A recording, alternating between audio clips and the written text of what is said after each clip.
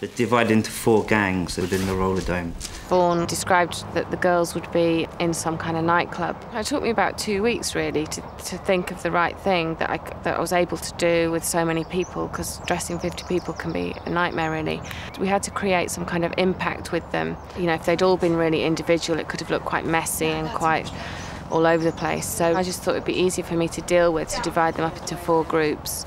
The first group was based on LA gang girls with all their gold jewellery, black sparkly bits on it, which work really well when they're being filmed. The second group, Virgin Suicides group, really feminine, lots of pastel colours. The Warriors group, it's all based on like mesh and sportswear and stripes, and it's quite a tough group where we put all the girls in that had the shorter hair.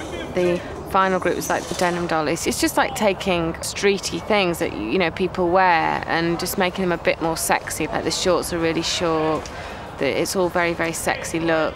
We were here for 7. 6:30. 6:30. Well, yeah, but you're good go. You come a bit earlier than I did.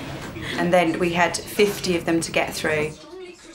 We had to sit down the day before and go through with the first AD and with Katie, the stylist. Well, I mean, what were we like? We had to get a calculator out to try and work out how many minutes each model was going to take.